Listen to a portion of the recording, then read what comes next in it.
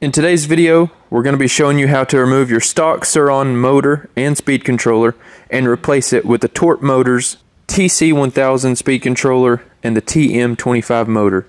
This Tm25 was developed for Surron Light B with mounting options for other vehicles as well. They do offer the Tm25 in a Hall sensor or encoder, 3 times less resistance compared to the stock Surron motor. The Torp Tm25 has a peak power rating at 72 volts of 27 kilowatts.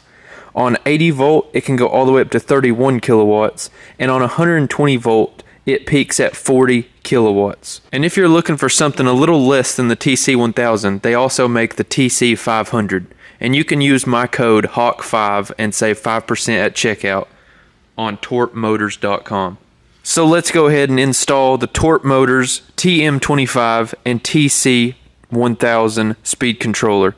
I hope y'all enjoy the video, and if you have any questions, feel free to comment below. And don't forget to use my discount code at checkout, HAWK5. Enjoy.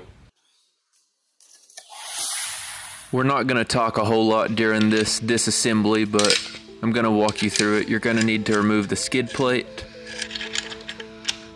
Be cautious of these clips right here. You can lose them. After you've got that skid plate removed, you're going to need a 3, 4, 5, and 6 millimeter Allen head, as well as a Phillips head screwdriver.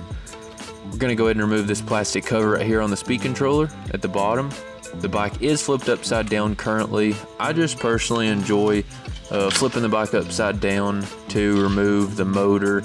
Speed controller, kind of hit or miss. I mean, if you have to remove the motor, then definitely just go ahead and flip the bike upside down. If you're only removing the speed controller, you don't necessarily have to do that.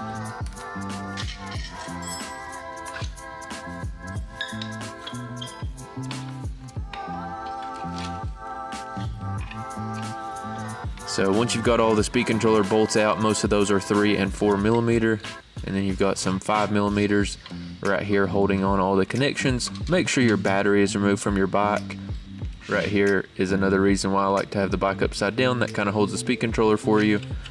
You're going to pull these out of the frame, and then that's going to allow you to move like the whole battery tray back, and then you're going to reveal the 3 plugs that hook the speed controller into the bike's wiring harness.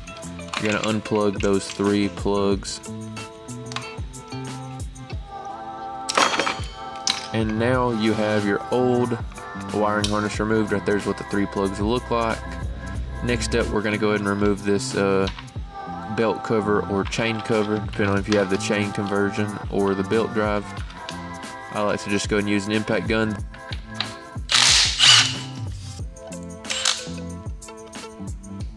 They're just normal threads. On the Torp Tm25 motor, they are reverse threads. So left will be tighten and right will be loosen. I'm gonna go ahead and break that 6 millimeter out and remove this motor.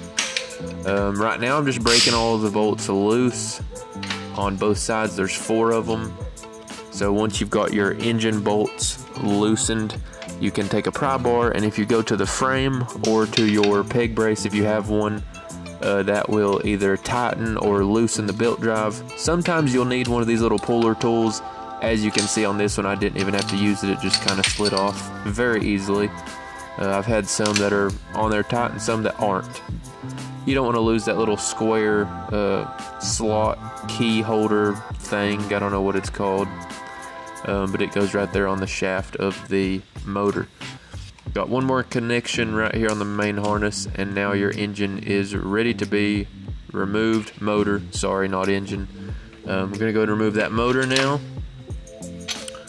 And as far as how this goes, it uses the bottom hole right there. And it's going to go bolt, square washer through the frame, then through the big washer, and then through the big spacer, and then into the motor. So we've got our stock motor out, and look at this bad boy. We've got the setup right here, boys. Torp Motors TC1000 and Tm25. We're gonna go ahead and drop this motor in, and all of this is just gonna be reversed of our install, and then there's an extra harness that's gonna come with the Torp, and like reverse I said right threads. Here, we've got reverse threads. So don't forget about those reverse threads.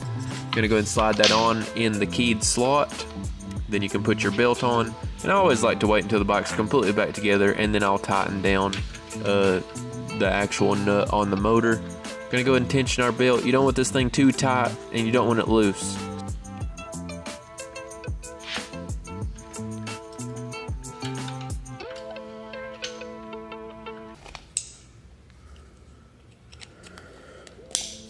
We've got one more plug right there. Then we're going to go ahead and remove these brackets on the factory speed controller. So those are the factory speed controller brackets. And now you just run your bolts directly through for that Torp motor, and then the TC1000 bolts right through the frame. They send you the hardware, and you just shove the bolts right through those top holes in the frame, and it will go to the middle bolt holes. And now we're going to tuck all this wiring harness in behind the skid plate and go ahead and download the app. So first things first, you're going to calibrate your motor. It's going to start doing some crazy stuff all on its own to make sure you have the bike on a stand. Then you're going to calibrate your throttle. You just slowly twist it, then let go of it. And once you're all calibrated up, you should be getting close to being ready to rip this thing. No matter if you have the TC1000 or the TC500, if you'd like to run your factory display, the factory display also works. So you don't have to buy the aftermarket upgraded display. Now, I'm not super familiar of what the max battery and motor current are with this setup, but I do remember with the TC500 and the stock motor, I was able to run 8.6 kilowatts. So this motor current is significantly larger. I don't remember what the stock one went to, but I think it was somewhere around 400 was where I kept it. It goes all the way up to 800, so I guess 400 is halfway. So this motor should only be running at half current, and then we can take the battery current all the way up, crank up the RPM, and we now have 8.6 kilowatts out of the stock Surron battery. And of course, depending on what battery you have, your battery current will be able to go up higher or lower. So after we put the 72 volt Chai battery in here, we're going to be able to push a lot more power. So stay tuned for the next video. Outside, this thing looks absolutely beautiful. Got the big Torp Tc1025 motor. This motor just looks absolutely beautiful, and it's so heavy duty. So this is definitely a cool little sleeper build. I hope y'all enjoyed the video. Gonna go ahead and take the little boy for a ride.